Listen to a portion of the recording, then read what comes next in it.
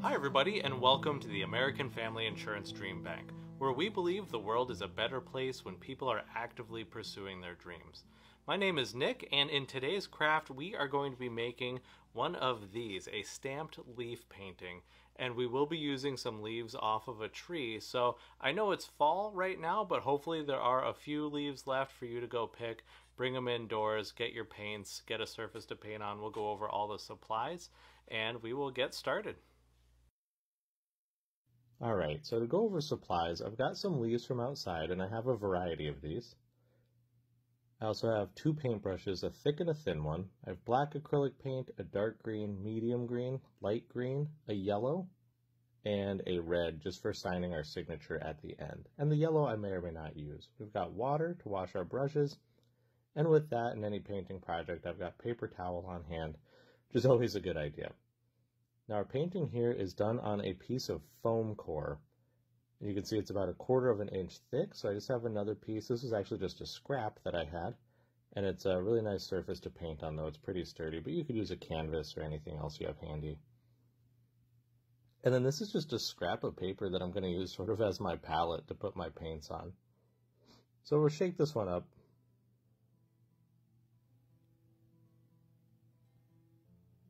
And we will start with this darker green, and that's the one that we're going to use to make our background. Now if you look on my sample here, the background has just kind of a texture on it, almost like a leafy texture, and that is made by doing these X's like this. So when I'm painting this on, I'm just sort of doing brush strokes that are like little X's, and we're just going to cover the whole canvas.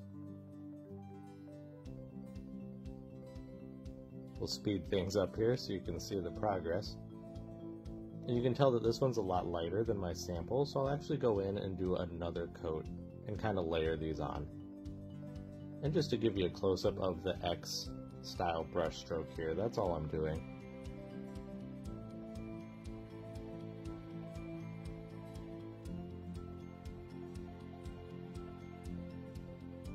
And leaving the little bit of light and dark in there is going to give you the effect of looking at, a tree full of leaves or a bunch of foliage at once.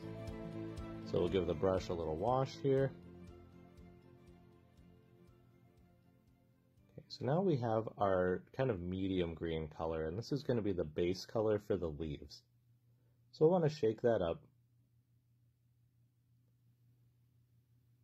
And now we're going to take a leaf, and what we're actually going to do is paint the paint directly onto the leaf and then press it onto our background. And I will mention the background has dried at this point, so it is dry to the touch. So I put the leaf on top of a paper towel just to protect my work surface.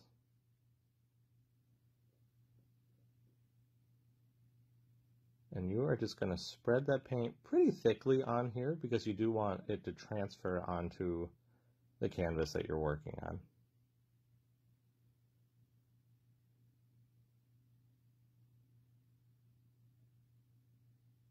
So I'm just making sure I have a nice coating over the entire leaf. I'm not going to worry about the stem right now. And then just plan where you want to place it, and then press it down, going all the way around.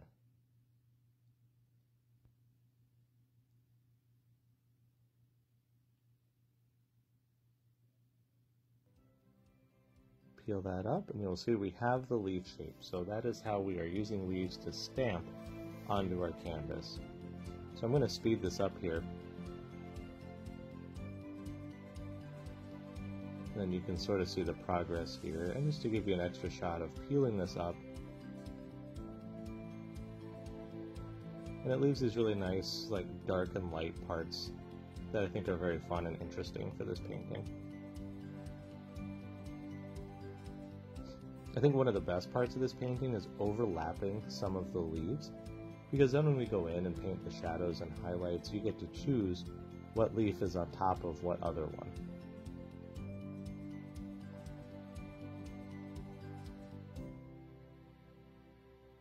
And be sure to wash your hands. This can be a messy process, or wear gloves, or just be careful what you go and touch. And then we're going to wash our brush in the sink as well. Alright, so now we have highlights and shadows here, and we're going to work on that. Like I said, pick out what leaves are on top of which other ones, and determine that by what shadows we put in.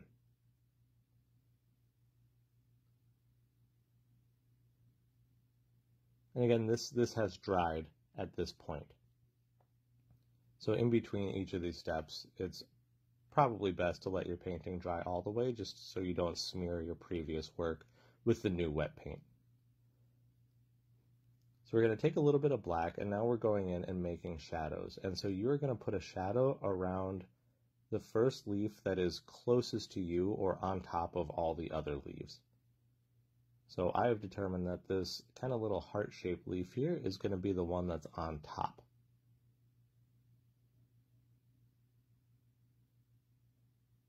And I have diluted the black a little bit. I went in with a wet paintbrush and pulled some of that black acrylic paint toward me to thin it out some. And that way it'll spread a little easier and thinner on the canvas and be a little more translucent. Since this is more of a shadow, I don't want an extremely intense black line, but you know, it does help it to stand out against the background, to have a strong shadow. So I work my way around with this diluted black paint and just outlining it. And then I'm going to take a little bit of just water and go back in and kind of blend that black paint outward before it dries completely. You can see what I'm doing here. So it's sort of pulling it away a little bit from the leaf, kind of making a shadow around it. And that's really going to be the trick to making this feel dimensional. Even though the painting itself is a little cartoony, it can have some dimension to it. And then we're going to put this nice black line down the middle to represent sort of that crease or like the vein down the center of the leaf.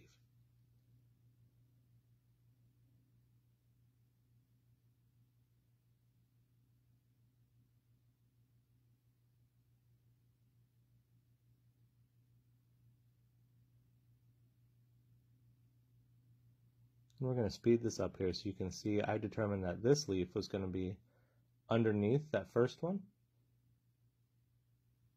And I'm just going in the order of what's below the next one and below the next one. And then not forgetting to put that vein down the middle. That is what really makes it very leaf-like, or like what we would assume is the representation of a leaf.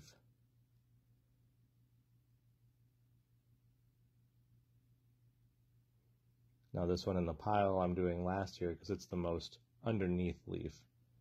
And then we have one off to the side that's not touching any other leaves. And doing that same technique where we're putting the shadow in around it, I'm just adding a little bit extra there with some wet paint. And now we're going to go in and do the stems. So I don't actually stamp the stems, I just freehand them. And here's a little close-up. It's kind of just like a long, skinny triangle. And again, that's just going to make it very leaf-like in our minds. Even if this painting isn't super hyper-realistic, these are unmistakably leaves.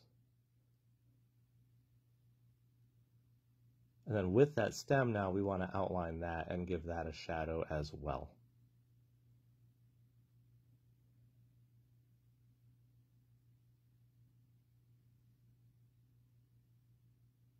And using that same technique.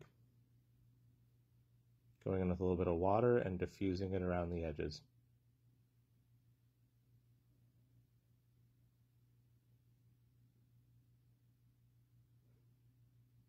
Okay, now we're going to switch to our lightest green, and this is the one we're going to use for a highlight.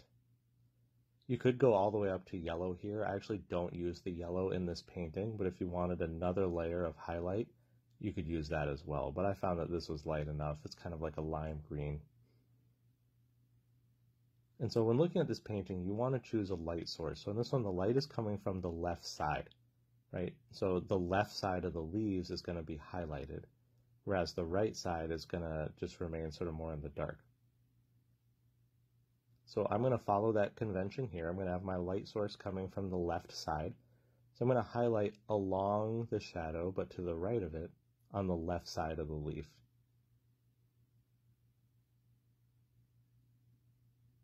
And this is going to be a similar technique where you're going to put on the paint, it's a little diluted again. I use a wet paintbrush to dip into my paint. And then again, we're going along the shadow, because after that crease in the leaf, there's going to be a raised area to the right of it that is going to get some of that highlight as well.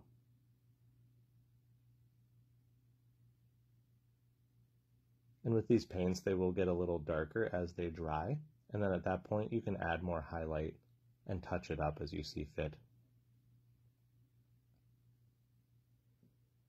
And I'm just applying a little bit of texture to the leaf here.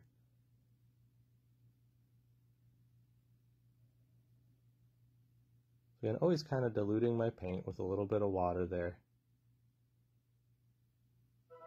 And again, we're doing the left side of the leaf. That's where the light is coming. And the stem, and then alongside that crease as well.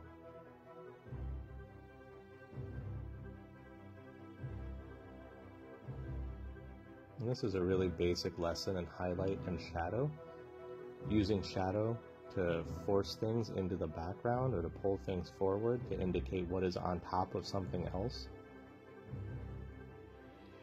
Using overlap as well. And then using highlight to give it some more dimension.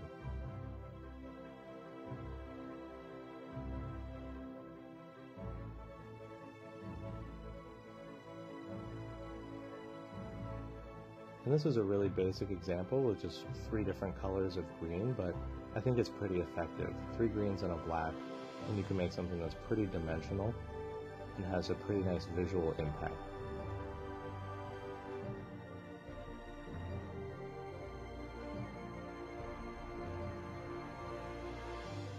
And that is pretty much done.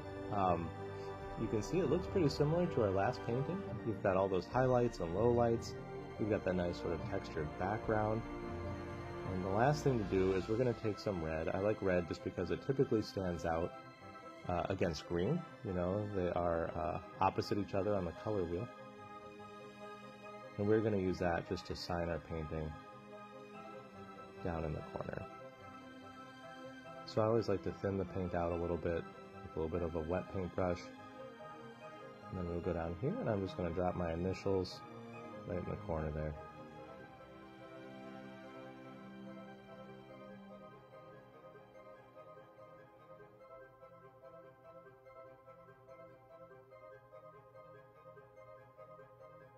And there we go.